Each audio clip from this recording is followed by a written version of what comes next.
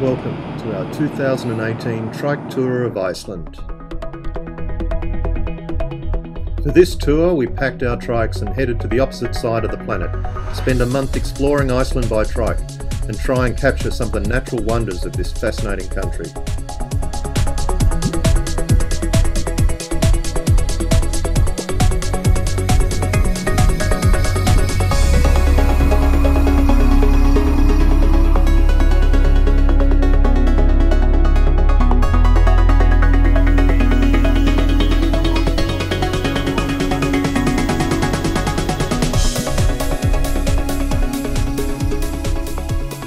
After spending a day or two reassembling our trikes and getting our supplies, we decided to start our triking away from the city and headed first by bus to the town of Stykkishólmur on the north coast of the Snæfellsnes Peninsula.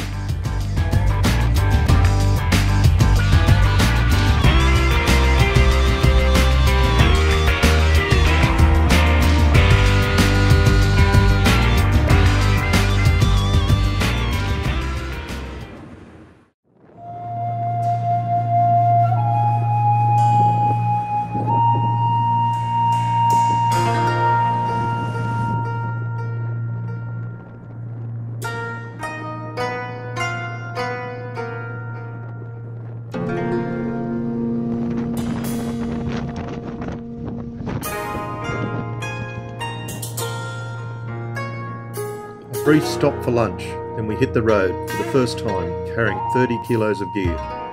The wind was blowing and the rain was pouring down for our first taste of Iceland cycle touring.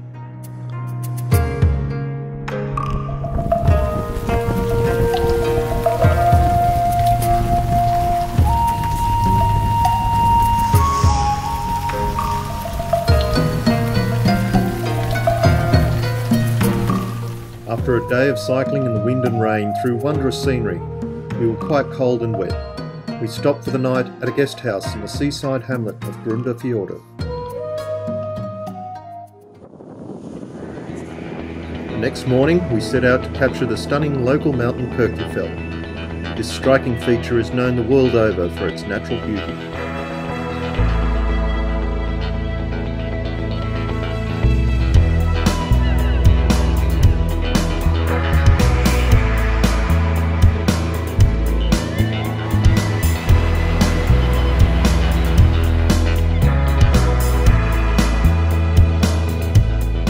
Venturing west along the peninsula throughout the day, we eventually reached the town of Hellissandur.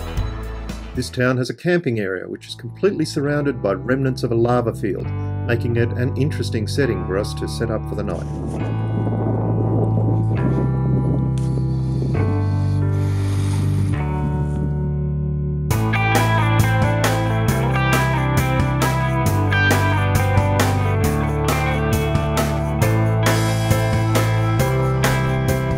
The following day we continued our journey, looking for the famous Snæfellsjökull, which dominates this end of the peninsula and is even said to be a centre of mystical energies.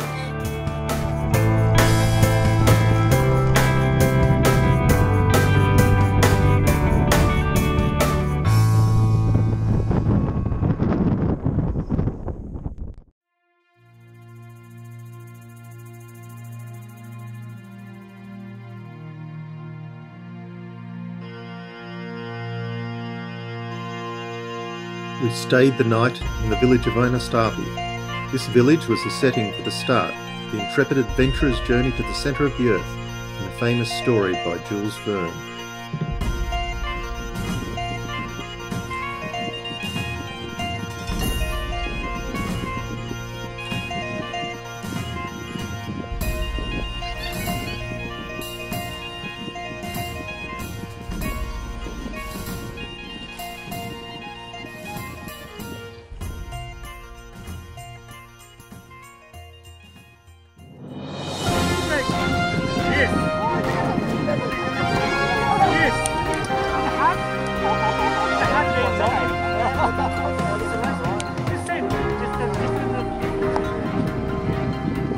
Along the way throughout our tour, we gathered a lot of attention from many tourists who are often very enthusiastic to get photos of us and our trikes.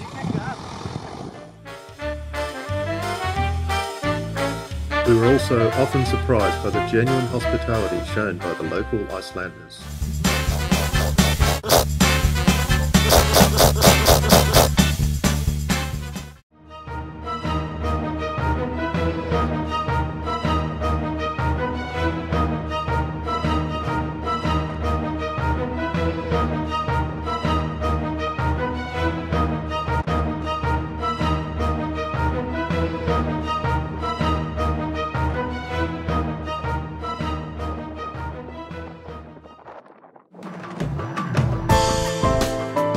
Facing the last day of our journey around the Snæfellsnes Peninsula, we found ourselves unable to easily approach the Götuberg cliffs. We were already pushing a stiff headwind, and the loose gravel covering the side road would mean walking the trikes. This would take too much time from our long run for the day, so we captured what we could from a distance and struggled on into the wind.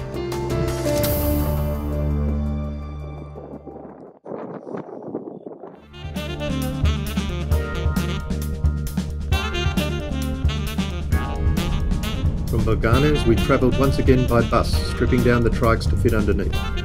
Our destination this time was the northernmost city in Iceland, Hayward.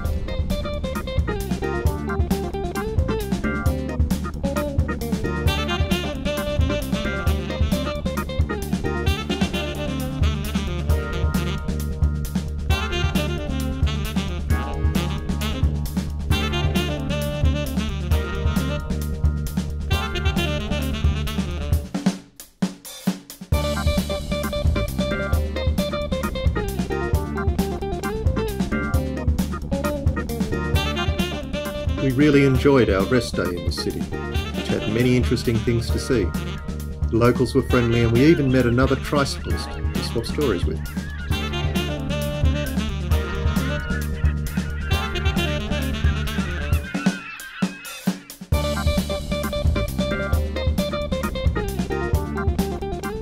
Eventually we said goodbye to Akureyri and headed west.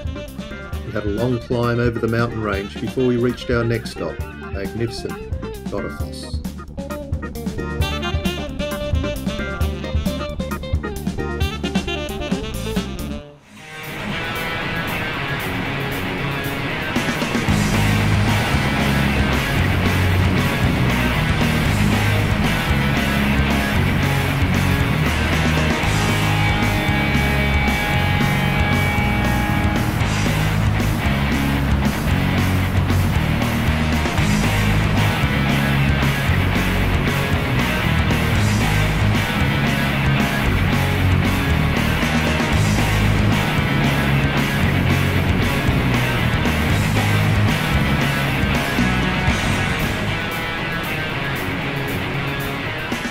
Like so many of the places we visited in Iceland, it's difficult to convey the scale and raw beauty of the land. We enjoyed the time we spent here, forcing ourselves to leave so that we could continue our adventure.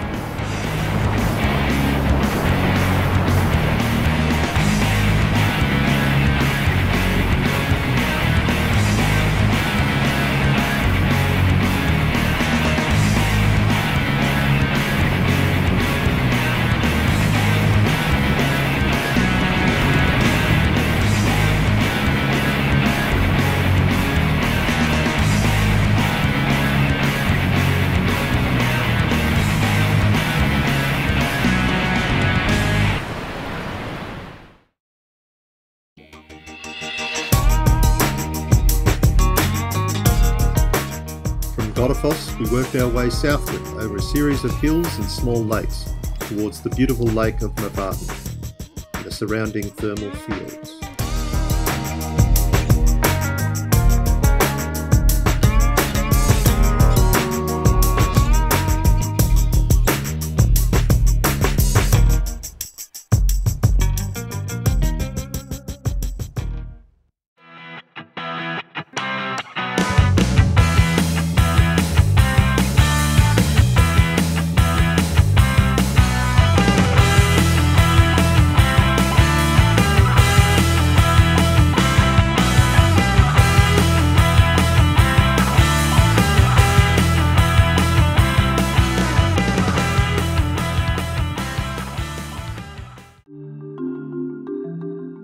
We spent the night near the town of Rakelid on the banks of Mavat.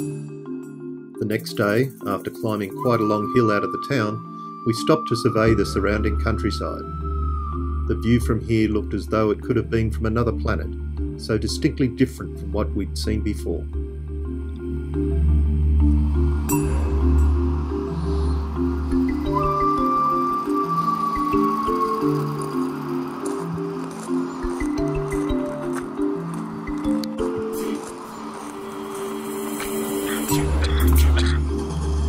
Hayward, nearby, was a fascinating place, an assault on the senses, with hissing steam vents, bubbling mud pools and sulphurous fumes, all amid a vista of brilliant colour.